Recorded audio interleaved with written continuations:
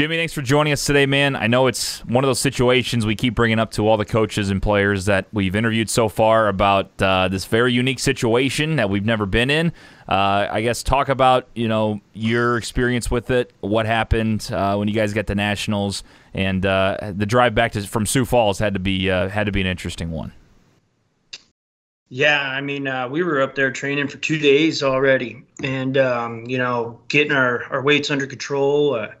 We literally just got done food shopping as coaches, and Dallas and Johns got back, and I received a call, and they let me know that they were going to be canceling the event about 14 hours before weigh-ins. As we were sitting there, how do we present this? That was the first thought, and it was a pretty emotional time, not for just the athletes. I think all of us and the families were all coming in. There was a lot of talk about going to wristbands and families only and everything else the day before. And I had just left a NCAA meeting with the championships committee and everything else, probably about a half hour before we got the call. And, hardest thing I've ever had to do is sit down and tell those kids and those seniors especially, that this is it, and in our sport, it's very difficult. Not that it's easy in any other, but it's extremely difficult to qualify. Mm-hmm. Toughest region in the country, arguably, all these top guys. So, you never know. This might be some of those kids' only shot to ever compete at NCAA championship. So, it's, there isn't any pro for us in this sport. These guys don't have WWE careers in front of them. Right. They're a little small for that. But, this is their pinnacle for a lot of them, and it hits a lot of them hard. It hits all of us hard, but we're wrestlers. It's a grind. It's a sport where you get beat down a lot. So I think we can handle that. It's just really unfortunate for all these winter sports, especially not being given another opportunity now. Yeah, and it's too what I've talked about with all the other coaches from winter, and like women's basketball. I talked to Katie Falco and was talking to Brad about it too in our first episode about how you guys can't do much about it though. It's got to be sad, but I'm sure you guys, it still hurts, but you have a mindset that helps a little bit, knowing that you guys couldn't do anything about this. It's just something that is affecting the entire world, and that has to make you feel a little bit better, I guess.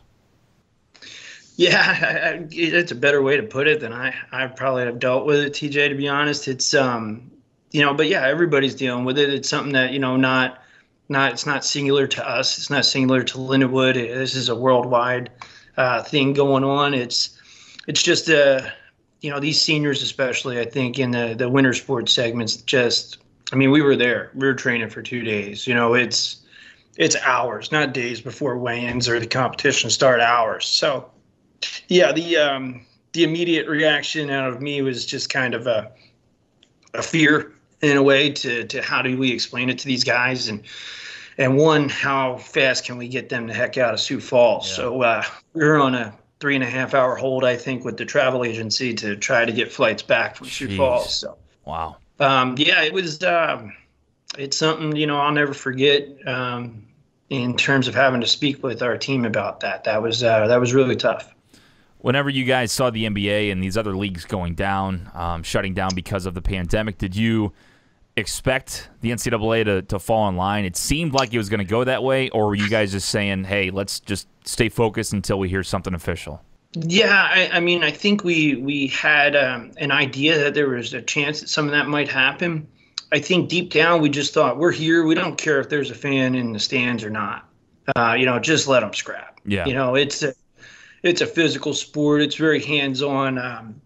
We were kind of probably selfish in our thinking. Let's just roll. Let's rock. Let's let these 180 kids that have qualified here go and see who the top 80 are and the 10 NCAA champs. Let's do this over the course of the next 48 hours. And and I think that was the tougher part to swallow. Was, man, we're here, we're there. If the decision was made on Tuesday, I think it would have sat a lot better. But it being made on, whatever it was, Thursday, Friday, I think that hit a lot harder. We kind of really thought something was up. The NEI, I think it was women's basketball was going on in Sioux Falls as well. So they canceled that after, I think, the second round that day. So we saw some of those cancellations happening as well. And we just kind of anticipated. And then while we were in the meeting with the NCAA and the entire coaches committee, we had started seeing rumblings through Twitter and things that the Division I wrestling tournament was going to be canceled the following week. So we started posing the questions, hey, what does this do for us? There just wasn't a lot of information at that time. So, yeah, I mean, it still seems like a weird dream. Yeah, it does.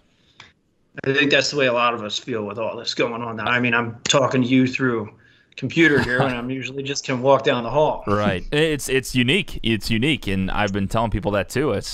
I'm appreciative of everybody helping out with this, because I think it's important to get the thoughts of not only the coaches that were affected by it, but also the student athletes that didn't get a chance to compete, and even the spring sports didn't get a chance to compete pretty much their entire season. So it hits everywhere. Right. It really does. Yeah. So let's move forward and go with the positive sides of things. You know, the seniors that just put their blood, sweat, and tears into their careers. Obviously, Chachi, a national champion last year, and it just breaks your heart to see that he can't compete for back-to-back. But talk about, on the positive side, what they've done for this program and how they moved you guys forward. Yeah, I mean, we've had a tremendous group of seniors this year. Probably, guys like Chutch and Danny Swan, those type of guys that have been with us for 5 years now. I remember spending a lot of time recruiting those guys, especially Danny. He was a long-time recruit, and everything else, and being able to watch these guys develop over the past 5 years, to see where Chutch has come, to go from a fifth in the state to the wrestler of the year in all of Division II in 2019, to, even have the season he's had this year, dealt with some injuries, that giant target on your back, being the NCAA wrestler of the year and everything else. And he took some losses, and I think him going into NCAAs was the loosest that I'd seen him, the weight off his back. It really affected him not being able to defend. As he said 100 times, when you walk into that tournament, everybody's 0-0. It doesn't matter what happened before. It's just about getting to the dance. And Danny's kind of been that way throughout his whole career. Danny's he's a different character when it comes to personalities. He tests my patience a few times throughout the 5 years. But a kid who's competed at 125, 133, 141, and then 149 for us. I think a real team player when it came to, bringing in a kid like Colby Smith and having that conversation with Danny to, hey, man, I think your style and everything works. You going up to 49. I think we were feeding Danny before weigh-ins multiple times this year. And looking back to his freshman year at 125, we were pulling food away from him as much as we possibly could. Right. So, a real transition. But I think that's just a testament to the leaders that those guys are and the way it rubs off on everybody else. Some of the harder workers in our room, I'm always astonished with those Jaquez boys and how hard they train and everything they're doing. I'm literally getting texts from them now, and Isaac and Chach, and they're running 3 miles a day back up in the Chicago area right now. Wow. Every day. It's something special that we have with this group of guys, and those seniors really are a big part of that.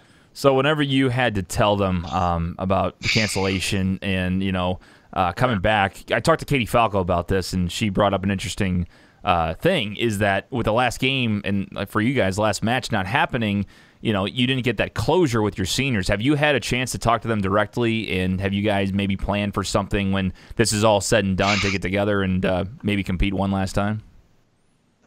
Well, in my mind, I feel for all this. I'm a little biased in the sport of wrestling. I feel for every senior across Division I, II, and III. Every kid, it's a freshman, sophomore, junior, didn't get the opportunity to compete. Now, those underclassmen do have a chance to qualify again, but I realistically, and I'm actually going to be on a call later today. I want to try to put something together for all those D1, 2, 3 wrestlers, throw them all in one bracket, and hey, let's run something end of June or something. Hopefully, when this stuff dies down, let's just finish it. Yeah. And it's not going to be an official NCAA sanction, but all those qualifiers who lost the opportunity to compete, we've talked about it with some of those individuals. Some, it's one that you got to kind of let sit and hurt, I think. And the big things that we've talked about with our guys is this is the toughest thing that you deal with in life. This is just going to make you better for it. Life's going to beat you down. It's going to do a lot of things that you don't want to do. And being at the age that you are, you're almost feel invincible. And then you start realizing, what adult life is like sometimes. And, so we're trying to just manage this and understand that, whatever's thrown in front of us, we have to deal with it. And I think this whole situation is kind of teaching kids a lot of that. Moving forward to next season, talk about what the seniors and what a lot of these guys this year did, and just your excitement for next season and beyond with some of these guys, as you mentioned, some of these transfers that have a lot of time here at Lindenwood that are stand-up performers. Yep. I mean, we've talked about it on the podcast before. You guys just keep, going up and raising the bar. So talk about the future. Yeah, the future's really bright for Lindenwood Wrestling. We're fortunate to have a good group coming back. We lose, obviously, some seniors that are extremely important and vital to our program. But you know what? I think the example they've set has really paved the path for a lot of these guys. Having guys like Tanner Hitchcock, who's kind of sometimes doesn't get the notice that I really believe he deserves. The kid's a sophomore. He's a 2-time regional champion, a 2-time NCAA qualifier. We've never had a 4-time regional champion in our program's history in the NCAA era. I mean, that kid's got a chance to do it, and that's something special. You look at all of it, a guy like Chach, he's only got 1 regional championship in his whole career. Tanner's already got 2, a guy like Colby Smith, who's been an undefeated season, taken away from him here this year. It's a tough pill to swallow, and he wanted his big picture up on our 2-timers wall. That was a big thing. He wanted, but guys like them, guys that did some spot starting for us, like Jack Tangen, Gavin Londolf, who's a returning All-American coming off a red shirt, getting Colton Clanfield back, who had, a season-ending injury in the first event this year. Abner Romero, who's been phenomenal pickup for us at semester. And our heavyweight crew, we got a good group up there, that have some really quality experience and everything else. It's just kind of finding our niche where some of these guys are going to fit into the lineup, which is difficult right now.